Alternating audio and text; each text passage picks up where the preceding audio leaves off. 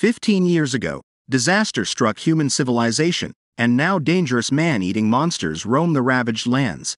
Posing an existential threat to the remaining survivors, the show follows two storylines. One of them focuses on the pair of Maru and Kuruko as they travel through the desolate lands with their personal goals carrying past burdens and tragic secrets. The two hope to find answers to the cruelty they have experienced in their lives and in the world, which still remains in tatters. The other storyline involves an isolated facility shelters children and nurtures them in peace. This place in the show is dubbed as heaven, under a controlled environment where the children are unaware about the outside world.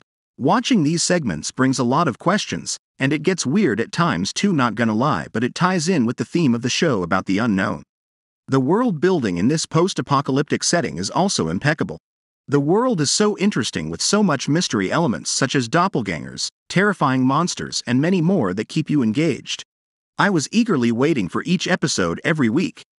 As each episode goes slowly, the mystery is uncovered and we get to know more about the characters and their past. I absolutely love the duo, even though they are bound by a job contract to find heaven. As we follow their journey, we see how the duo cares for one another beyond just surviving. Their personality complement each other so well, and chemistry of these two characters brings out not just the lighter side of the anime but perhaps also show that there's hope for humanity after all. The side characters are also well written. On this note, I want to talk about Dr. Usami's story.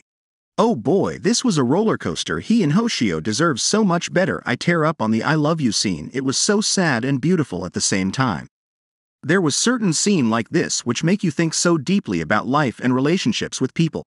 The opening and ending songs is top tier. It's one of my favorite from 2023. The animation is simply breathtaking. The directing is phenomenal in really setting the atmosphere and the eerie tone in the more important scenes, but also can change into a very light tone in more comedic scenes. The use of music to heighten tensions in this show needs to be talked about as well. If you're looking for a suspenseful anime with amazing action and world building with well-designed characters, this anime is for you, and I can guarantee you that you will not regret watching this. Thanks for watching.